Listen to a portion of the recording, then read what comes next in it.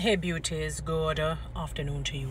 Alright, I'm dedicating this to church people, church leaders, people who are solid Christians. Listen to me. You see this distraction that the enemy is coming with, where he's making you fight against other Christians, other believers.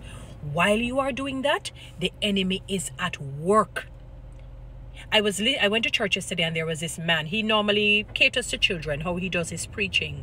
Right? Very, very, very talented elderly man. And trust me, he was able to capture the attention of children, adults, everyone. He's really good.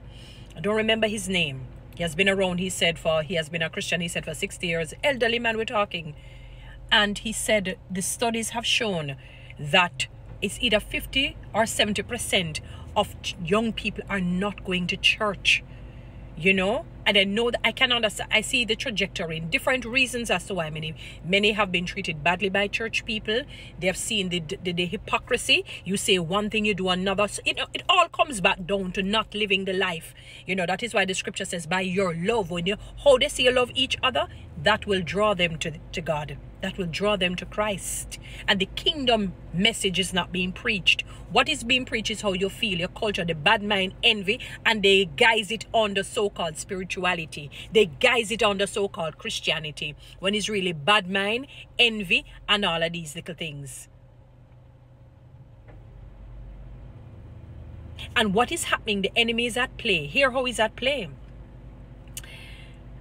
You realize that I can hardly believe it. I'm so discombobulated. I can't believe so many people under this guzzum, what you call necromancy, obia, witchcraft, even occultism. I cannot believe it. The number of people, and they have on this security guard ring, may I call it? Well, guard ring.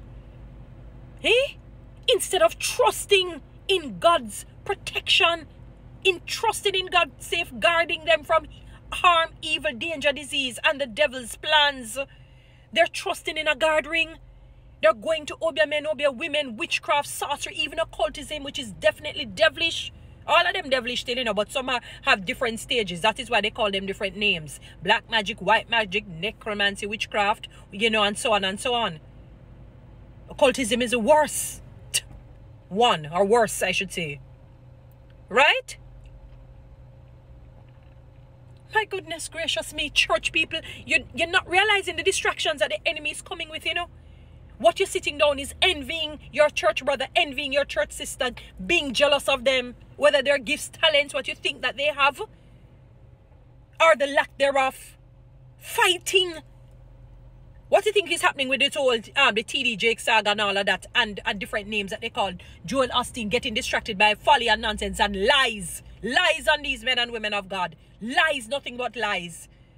And a lot of church people are involved in that, instead of saying, no, a lot, because you're joining in with the non-Christians, and the two on on the same wavelength, not on Jesus' length.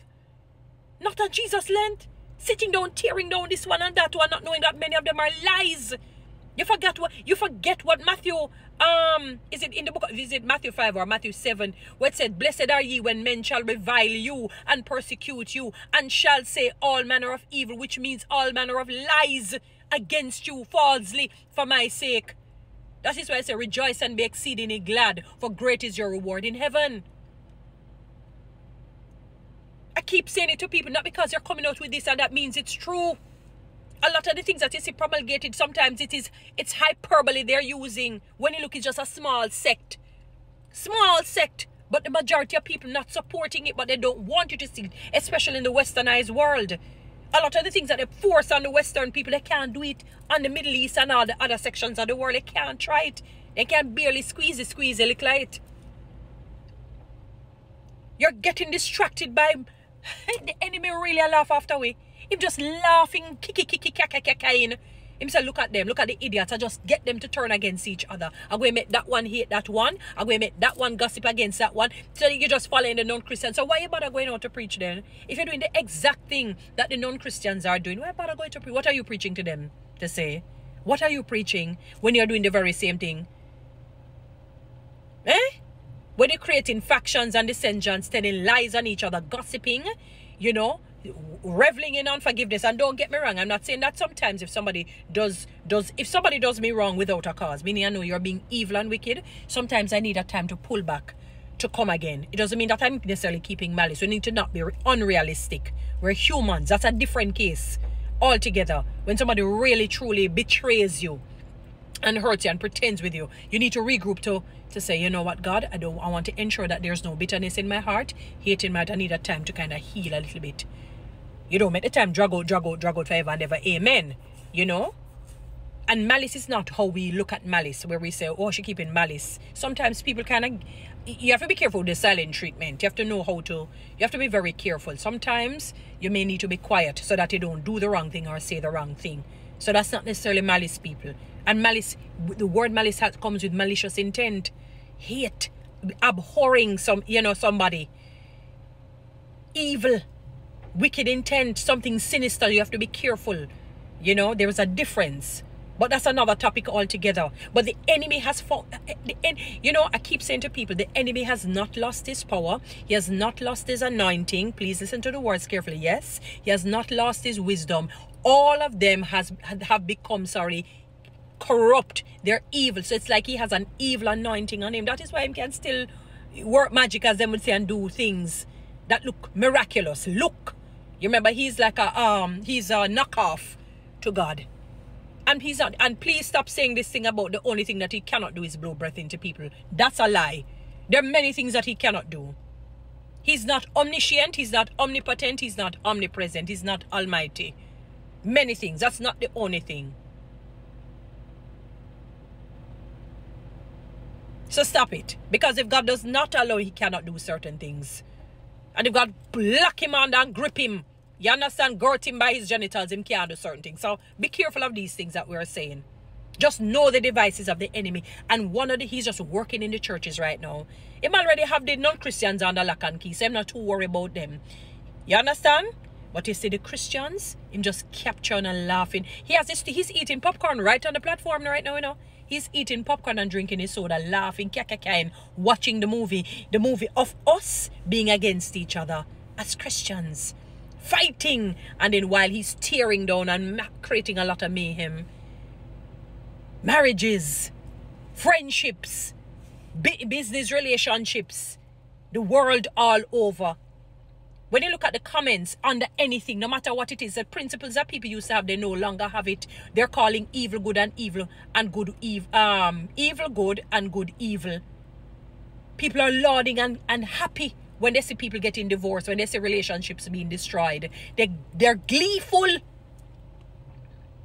Although some marriages should not have happened, because the enemy can put you, that is why they have who God joined together, let no man put asunder, because the enemy can join people together. That's another topic.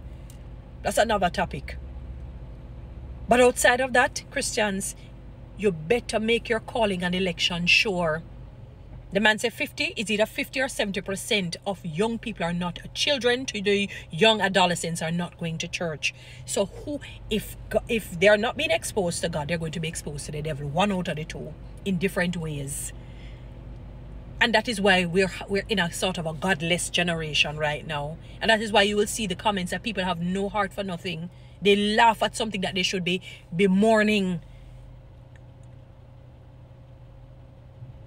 Or what they should be mourning, they're laughing at, not with.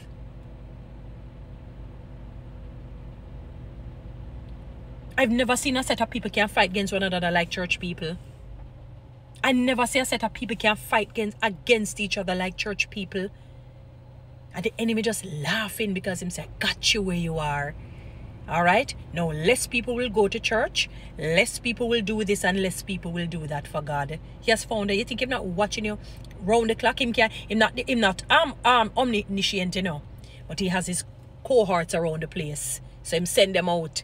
If he stick on you worse than glue and thumbtack.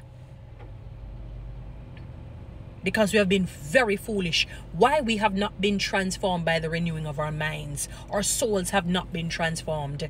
You don't just turn a Christian and you transform. That's why Jesus had to disciple the men of God for 3 years, because I know that stubbornness in a mankind. Many of you are not transformed. Oh, what a web we weave when we try to deceive. Continue. Nothing could have said out yet. Hey, guys, follow me on TikTok. Subscribe to my YouTube channel. Share this message.